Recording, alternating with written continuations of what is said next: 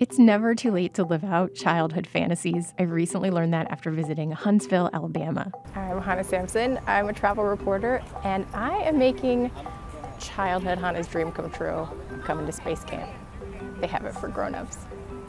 The camp features pretend space missions, training simulations, science experiments, tons of NASA history, and very cool flight suits for an extra fee.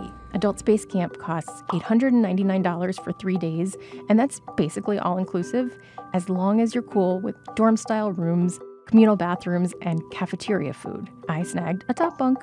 One of the highlights of my time was the multi-axis trainer, a spinning contraption inspired by a device NASA once used to train astronauts in case they went into a tumble during spaceflight.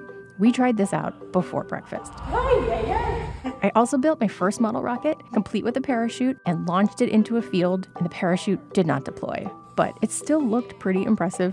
Found it! Space camp doesn't get you into zero gravity, but it does let you bounce around like you're on the moon, which has about 1/6 of the Earth's gravity. We got buckled into this hanging seat and bounced around in slow motion. Who knew moonwalks were such ridiculous fun?